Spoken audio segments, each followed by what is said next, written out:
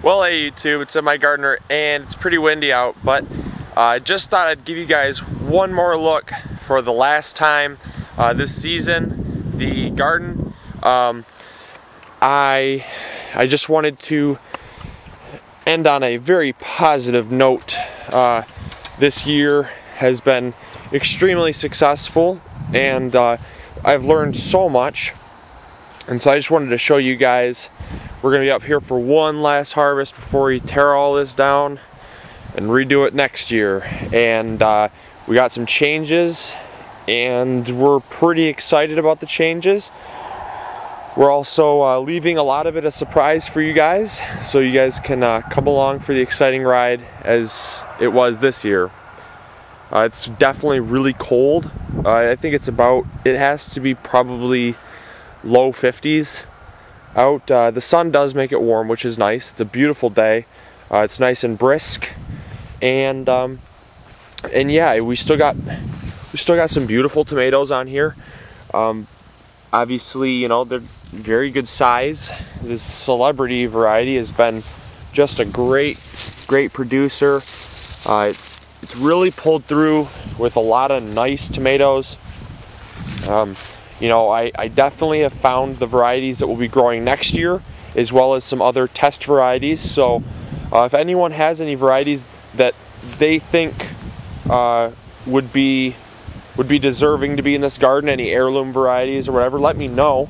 I always love to try new varieties, and just as you can see, I mean, these celebrities were a very good addition to this garden. I'm very glad I gave those a chance. And then there were some that didn't make the cut for next year, but that's okay. I mean, it's a learning process. Beans are a definite due this year. I'm so glad I put these up along the fence. Next year we'll start them a little bit earlier. We'll also maybe give them a little more protection because the deer came around here and ate them. But the beans up here did phenomenal. You know, I have a fair amount of beans that I'm just still getting. Even though the season is pretty much over for everything, I'm still surprised at what I am getting. So I'm very pleased with the production on those. Peppers was a huge success. Eggplants I probably won't end up doing next year. Next year, one thing I will tell you guys is I will be upgrading my staking system to bigger stakes. I have some over here that I purchased just to hold these lines up, but as you can see, these are a much larger stake, like probably about 3 times bigger than the stakes I'm using, and these are beasts of stakes. So we're going to use these next year, all of them. We're going to take out all these small ones, and these ones will probably either just be saved for emergency sake, or or we are going to just you know, scrap them or give them to a friend or something. So I know some people that could probably use them, so we might end up just giving them to somebody else that can use them when we upgrade the system, because like you see here, this pile of tangle is due to the fact that these posts just literally could not withstand the weight of all the tomatoes. It was totally unpredictable. And actually, I never came through here and clipped off blossoms. I just am letting things do what they want to do and letting nature run its course. And they're still producing tomatoes, crazily enough. I mean, they are still producing quite a few tomatoes, so they're gonna do what they're gonna do. But I'm not gonna probably keep the plants in the ground that much longer. So yeah, I wanted to thank you guys so much also for coming along with all of the episodes up here. I'm really pleased with the way things have turned out up here. This is a really beautiful bicolor tomato, by the way. That's hillbilly variety. It's cool. Anyways, so yeah, I also wanted to say that I wanted to give you guys a quick tip before I let you guys go this year on tomatoes. If you reduce the watering to your tomatoes as the season ends, a lot of times your tomatoes will get they'll get smaller, but you can speed up the ripening process actually by coming in here and reducing the watering, and so that one was just junk, I just tossed it. But you can actually ripen them quicker and speed up the process by kind of by stressing the plant out a little bit and forcing it to condense its sugars and stuff.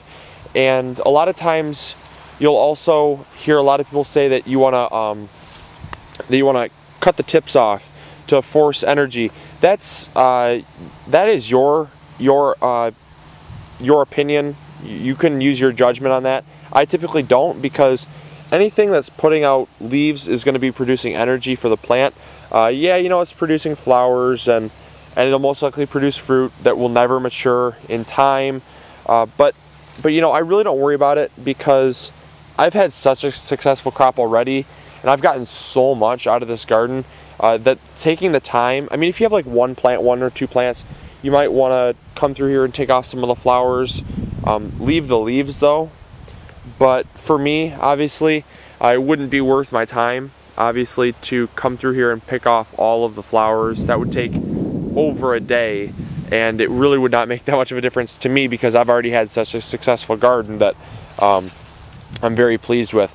Also, the one thing that we did notice is that the weed tarp made a great difference for walking on. Obviously, you don't see a whole lot of weeds coming up through here, but the one thing that we did notice is that the weed seeds in the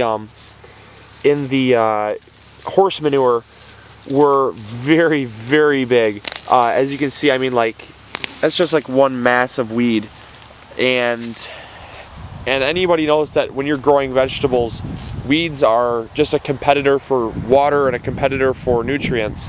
So we're also going to probably try to devise a plan to reduce the amount of weeds next year, and try to increase the success rate even more so than it was this year. So I'm just adding some little tidbits of information for you guys, and also kind of filling you guys in on plans for next year, so you guys aren't totally left in the dark. But like I said, I will definitely be doing a microgreen series over the winter, so you guys can look forward to that. A whole how-to series from seed to plate, and then I'm also going to be doing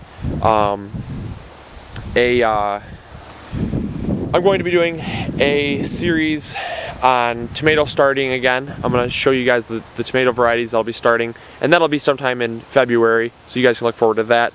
Also, I do have coming up in a week or so, I have the revealing of the biggest tomato contest winner. Either way, I will have the reveal in about a week.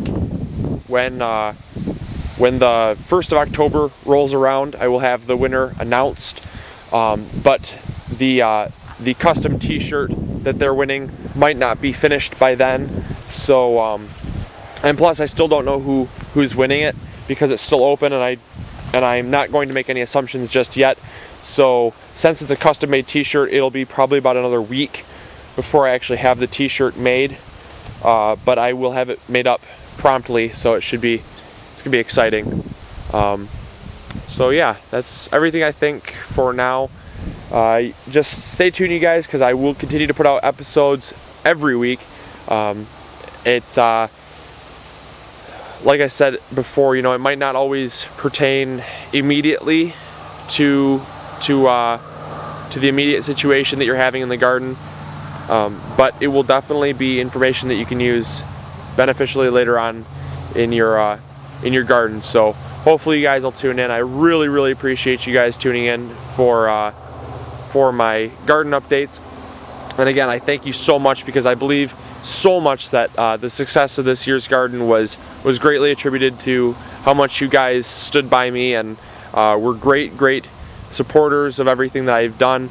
And I hope you still stay tuned for next year's garden, because it's going to be very exciting with the plans we have. So with all that said, this is MIgardener reminding you to grow big or go home, and I'll see you guys next week. Take care. Bye.